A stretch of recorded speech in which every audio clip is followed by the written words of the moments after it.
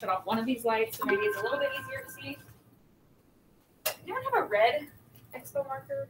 Yeah. Yeah. Woo! What's up? Thank you. All right.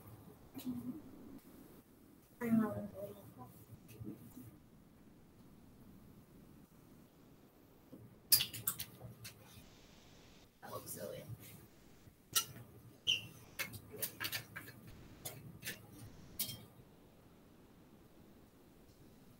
I like to keep things Organized.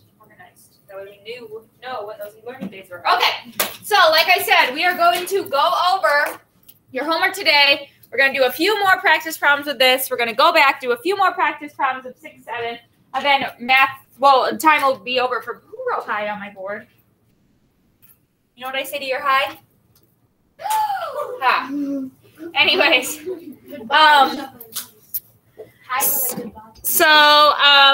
then it'll be math RTI in half hour anyway. So anyways, your homework was 3 and 5 and 7. So what we were doing was finding the rule, like how the numbers were changing, and then we had to find the unknown term. So we had to find the rule, the difference between two digits, and then find the unknown number, okay? So number 3 was 1/9, 1/7. No, sorry, 1 and 9/10. I don't know what I was saying. 1 and 9/10, comma. 1 and 7/10, comma, blank, comma, 1 and 3/10, comma, 1 and 1/10. How do I first find out the rule? How do I find out the rule, Eric? Subtract 1, 9/10. Can you say it in like words? Like tell me what I need to do. Subtract. Subtract what? The first. Subtract first what? and second. Yeah, we need to subtract 2 pairs of numbers. So I'm just going to pick the first 2. We also could pick the last 2. It doesn't matter. But I'm going to pick the first 2, which is 1 and 9/10 minus 1 and 7/10. Can we subtract these fractions right now? No. Yes. Yes, they have the same common denominator. So we can just subtract. What's 9 minus 7? 2. Our denominator is 10. It stays the same. 1 minus 1? 0. 0. So the rule is to add 2/10 or subtract 2/10. Subtract. Right, because our numbers are getting smaller, so we are subtracting 2/10. So now, how do I find out the missing digit? Someone raise their hand. Oh, look, I had a red one. Who knew? Gabby, how do we find the missing digit? You can find the missing digit by subtracting 2/10 from 1 and 7/10. Beautiful. Okay, 2/10 from 1 and 7/10, because that was the last digit, and we need to find the digit after it, so we're doing some subtraction. Can I subtract these fractions right now? Yes. Yes. People, don't answer unless you have the right, unless you know for sure. Guessing doesn't help anyone. They have the same common denominator, so we can already subtract. 7 minus 2 is? 5. 1 minus nothing is? 1. So our missing digit is 1 and 5/10, which actually should be written as 1 and 1/2 in simplest form, just for the record. That's how it would be written in simplest form. Questions on number 3? No? Okay, then we're moving to question 5. So here, they told us what to start at, and they told us what to add. They already told us the rule, and they told us we want out to 4 terms. So the first term is going to be 1/2. We're going to add 1/3. We're going to add 1/3. We're going to add 1/3. So how do I add 1/3 to 1/2? I need to do what? Find the simplest. Nope. The least common The least common denominator. So let's list multiples of 2. 2, 4, 6, 8, 10. Let's list multiples of 3. 3, 6. Oh, what's my least common multiple? 6. So I need to change my 2 to 6. And then my 1 would become a 3. And I need to change my 3 to 6. My 1 would become a 2. So 3 6 plus 2 6 is what? 5 6. 5 6. Now, what do I need to add to 5 6? Abby? It's 2 and 3. 2 6. Yeah, 2 6 because we're adding 1 6, but we already know the equivalent fraction for 1/3 is 2 6. So I'm just going to add 2 6 again. Then I get 7 over 6. Can I leave it like that? No. No, that's an improper fraction. So I'm going to take out a whole. And I would have 1/6 left with 1 whole. Now I have 1/6. What do I need to do to 1/6? 1 and 1/6, sorry. What do I need to do to 1 and 1/6? I need to, everyone, add 2 6. 1 plus 2 is? 3. 3 over 6. Our 1 stays the same, which actually 1/6, or 3/6 can be written as 1/2, so I'm going to throw that in parentheses right there. So our 4 terms were 1/2, 5 6, 1 and 1/6, 1 and a half. If you wrote 3 6, that's fine. Okay? Questions, complaints, concerns. Once again, this takes time. You cannot finish it in 1 second. It is time consuming. It is time consuming. It is not simple. It is the opposite, really. What? Oh, no. Oh, well, great. You just volunteered yourself to go get my remote off my table. Thanks. Oh, good job. Good job. Okay, now we need to move down to number 7. Table. Oh, really? Moving down to number 7. Thank you. Jared's puppy weighed 3 3/4 ounces at birth. At 1 week old, the puppy weighed 5 1/8 ounces. At 2 weeks old, the puppy weighed 6 1/2. They want to know what it's going to be at 2 weeks old.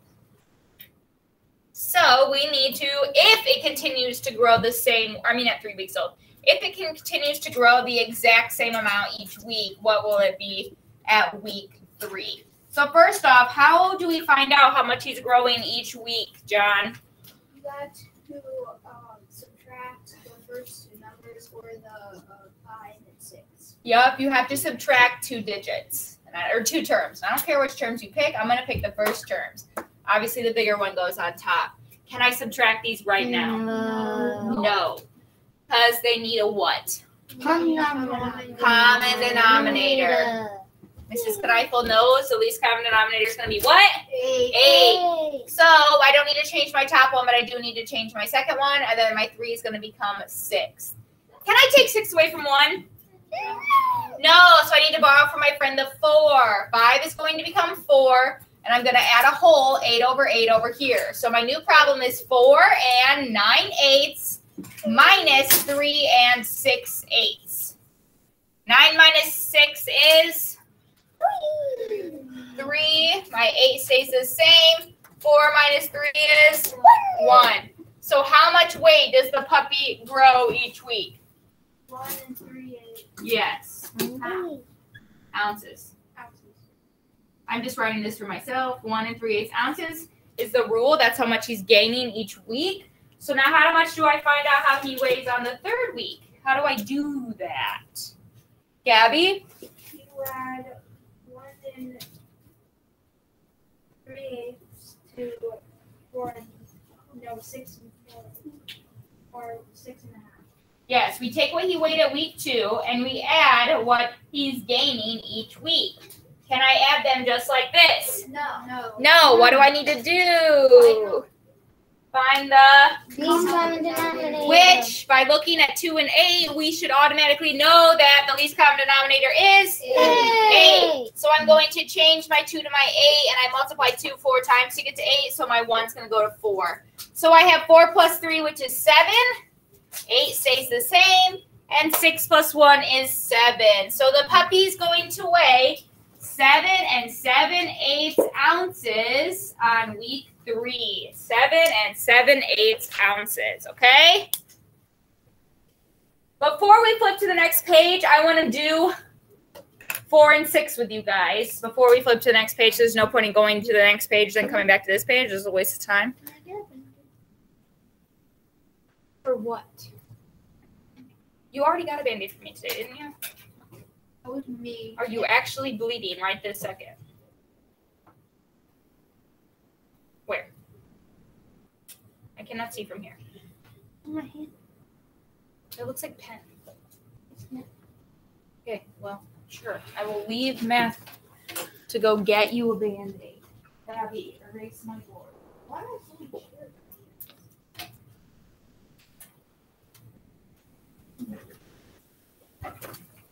Anyways, we're going to do number 4 and number 6 together. And then we'll go to the back page, and then we'll do some of 6, 7, and then we will call it a day. Well, not really, because you're going to go to Math RTI then, and then you're going to have to do more math. So, math's good for your brain. All right, so let's do 4. We could do 2 and 4 and 6. Yeah, let's do 2, 4, and 6. Yay! So, I have 1 and 3/8, 1 and 3/4, 2 and 1/8, space, 2 and 7/8. Is my rule going to be adding something or subtracting something, Bree? Are my numbers going up or down? Up. That means I'm going to be adding something. We just don't know what we're adding yet. How do I find out what I am adding, Claire?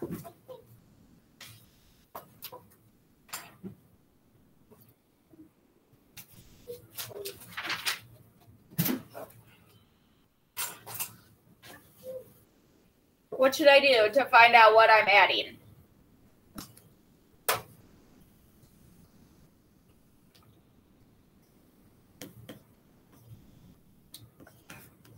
We got to find the rule.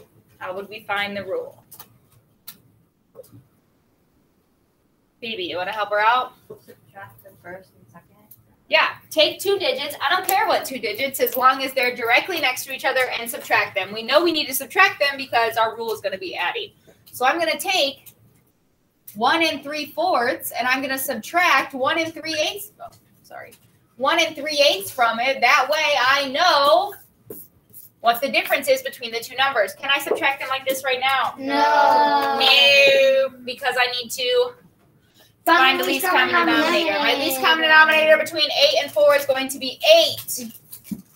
I'm going to change my 4 to an 8, and I had to do that 4 times 2, which equals 8, so my 3 is going to become a 6. So now I have 1 and 6/8 minus 1 and 3/8. What is 6 minus 3? 3. My 8 stays the same. 1 minus 1 is? 0. 0. So my rule is to add 3/8. Woo! Now that we know the rule, how do we find the missing digit? Mason.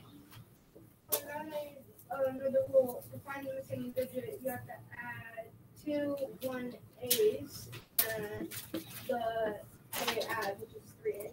Yeah, so we need to add the rule to the last digit before the blank one. 1 and 3 is 4. My 8 stays the same. 2 plus nothing is 2. So my missing digit is 2 and 4/8, which really should be written as 2 1/2 in simplest form. Okay? Everyone see how we did that? You should be following along with me because you didn't do this one for homework.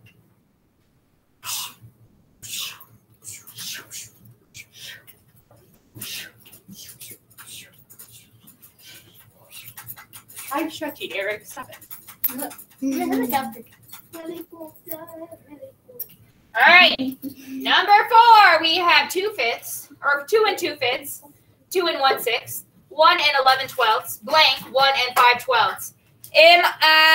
Are my numbers going up or down, Zerbel? They getting bigger or smaller?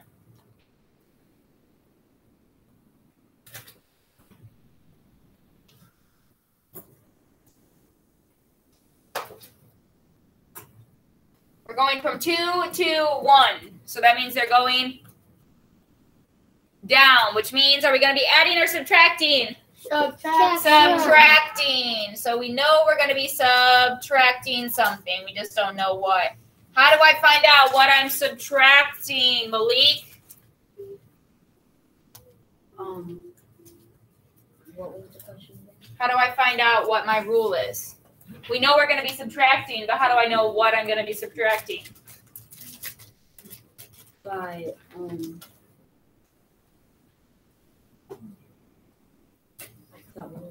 we take 2 digits, and what do we do with those digits? We find the Least common. no, we're not finding the least common denominator yet. We're going to take these 2 digits, the first two terms. I shouldn't say digits, I should say terms. We're going to take the first two terms, and what are we going to do with the terms? Ethan, we're going to subtract them. We're going to find the difference between the two terms.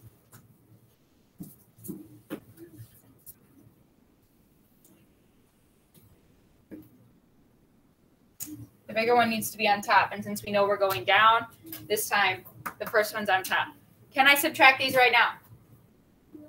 No, I need a least common denominator. What's my least common denominator between 12 and 6? 12. 12. I don't need to change my top one. I do need to change my bottom one. My 6 is going to become 12, and my 1 is going to become 2. What is 5 minus 2? 3. 2 minus 2 is nothing. So I'm subtracting 3 twelfths from each digit. Now that I know my rule, how do I find my missing number? Abby? Subtract 3 twelfths from 1 is 11. Fabulous. I take 3 twelfths away from the last digit before the missing one. 11 minus 3 is 8, right? Yeah. 8 over 12. 1 minus nothing is 1. So the answer is 1 and 8 twelfths, but 8 twelfths can actually get simpler. Does anyone know what 8 and 12 can be divided by? Can be divided by 2, but it can be divided by something bigger. 4. 4 can go into 8 2 times, and it can go into 12 3 times. So the actual answer in simplest form is 1 and 2/3. Okay? 1 and 2/3. Cool? Yeah. How's it going? You're going to have a test on this in a week. So if we have questions, we should be asking questions. We're going to do number 6. This one tells us to start at, and it's telling us we're subtracting.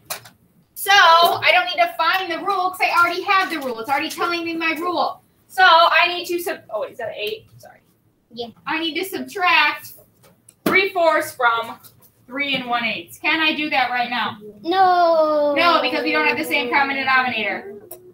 Define what is the least common denominator between 8 and 4, everyone? 8. 8. My top one doesn't need to change. My bottom one does. 2 times 4 equals 8, so I need to multiply the top one by 2 as well. Now I have 3 1/8 minus 6/8. Can I do that? Yes. No, I cannot do that. How do I do that? Why You have to borrow. I got to borrow from my friend the 3. My friend the 3 is going to become a 2. I'm going to add a whole to this. So now I have 2 9/8 minus 6/8. What is 9 minus 6? 3. So I have 3/8. So my next digit is 2 3/8. How do I find out the next digit? Gabby, how do I find out my next digit? Oh, tell me anyways.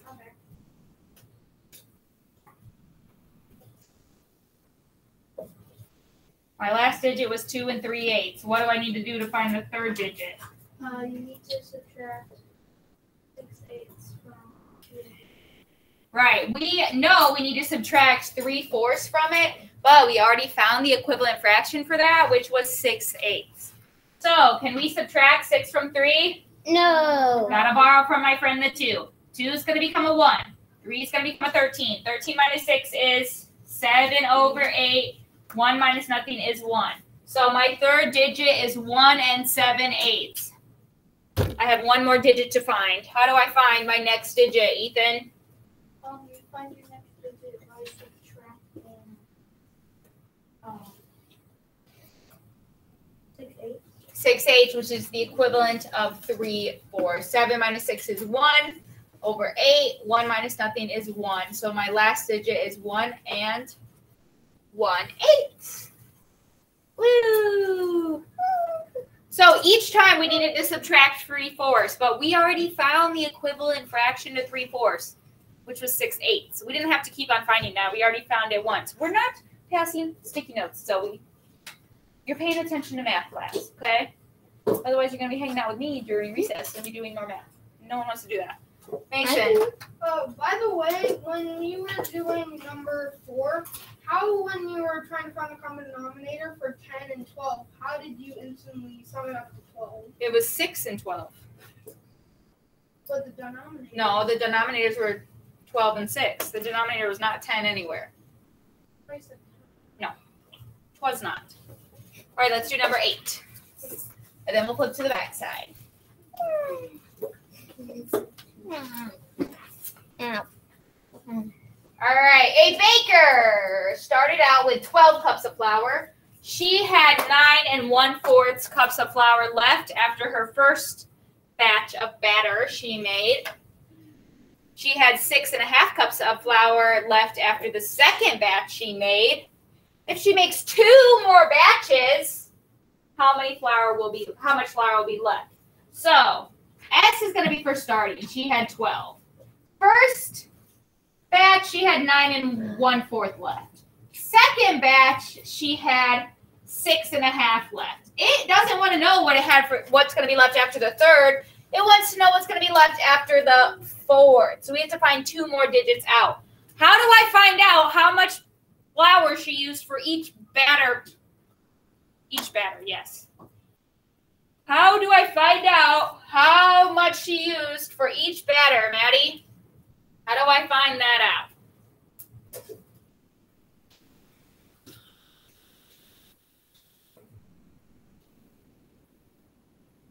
This is the 6th problem we have done this way today. We have done the exact same thing each first starting step.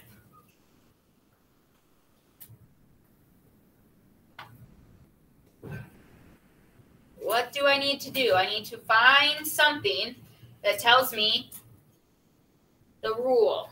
How do I find the rule of what's happening between each batter?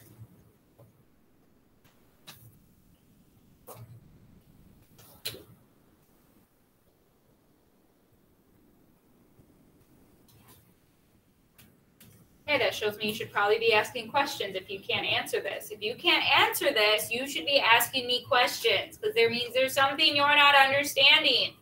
Isaiah, how do I find out the rule between what's happening between each batch of batter?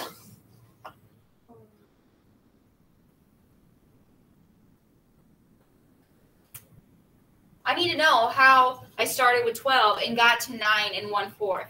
What do? I subtract. Yeah. I need to find the difference between 2 batches. That's all I have to do is subtract. Can I subtract something that doesn't have a fraction already?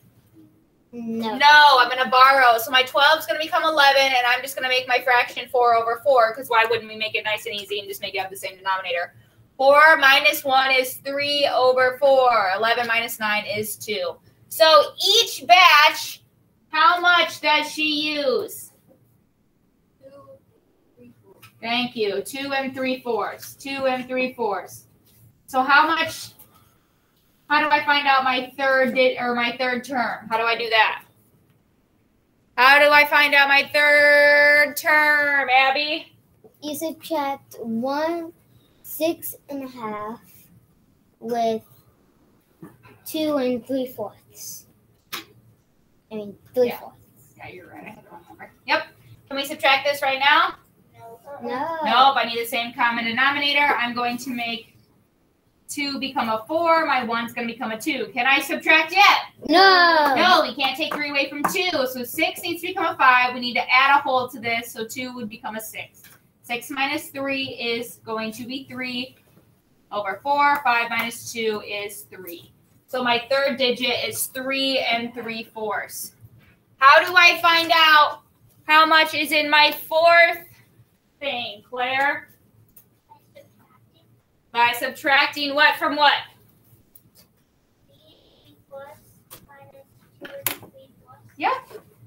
3/4 minus 3/4 is going to be nothing, and 3 minus 2 is 1. So our last digit is just 1. Okay? So the rule was to subtract 2 3/4, and we did that till we found a 4th batch. Would she be able to make a 5th batch? Does she have 2 3/4 cups of flour left? No. No, she only has 1, so she can't even go on to make another batch, okay? Hopefully you are following along with me. I need you to turn your page. We're going to go over 1, 3, and 5.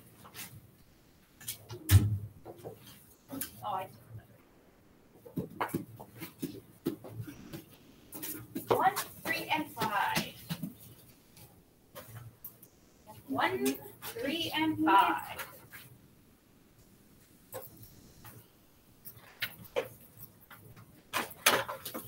All right. So 1 was, what is the rule for the sequence? They didn't even want another digit. They just wanted a rule. Are these numbers getting bigger or smaller, Zuri? 5, 6, 1.5, 2 and 1, 6, 2 and 5, 6. Are they getting smaller or bigger? Bigger. So we're going to be adding something. Our rule is going to be add blank. How do I find out what I'm adding? How do I find out what I'm adding? Zoe? You would do 5, 6, take go adding. Nope, we're not adding something. We're gonna be finding a difference. So what two numbers am I gonna be finding a difference with, Zoe?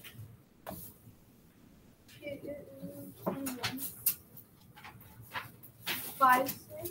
And 1. Yeah. 1.5. the numbers that are right next to each other. Can I take 5, 6 away from 1.5? Nope, I need to make them have the same common denominator. Does anyone know the common denominator between 2 and 6?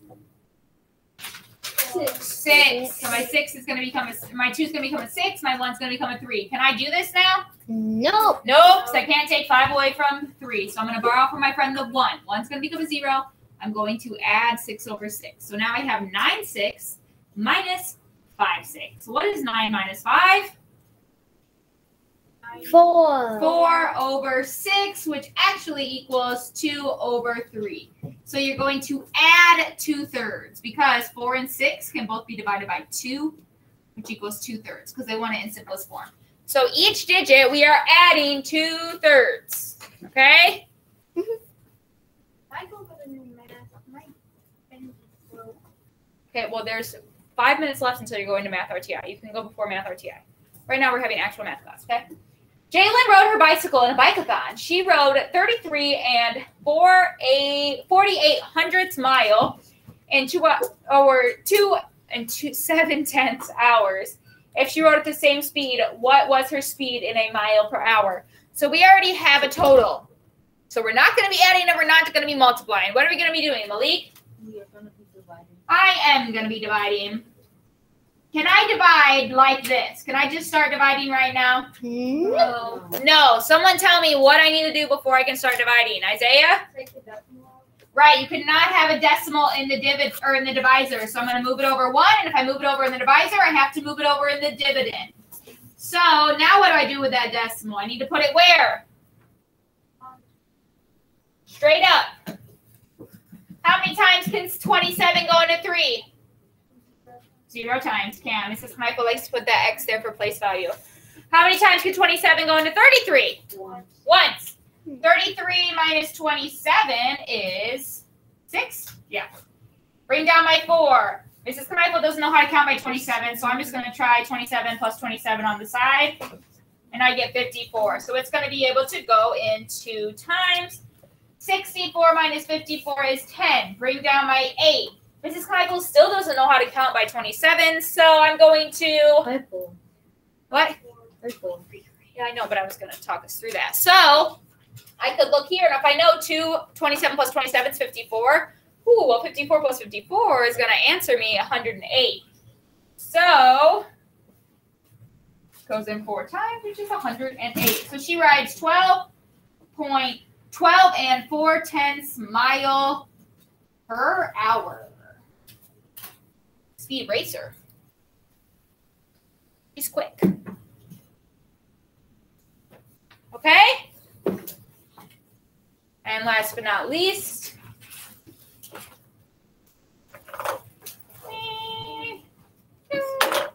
write an expression that represents the statement 9 and 3, then multiplied by 6. So 9, or it says add 9 and 3.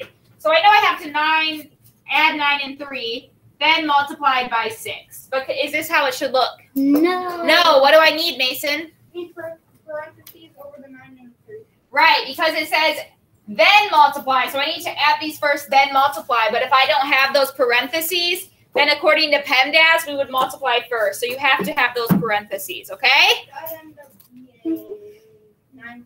Eliana's going to pick up the pens. We are about out of time, so I'm going to shut off my recording. Isabel, see if you can join Mrs. Akos or if she has anything to do for you for Math RTI, okay? Bye, Isabel.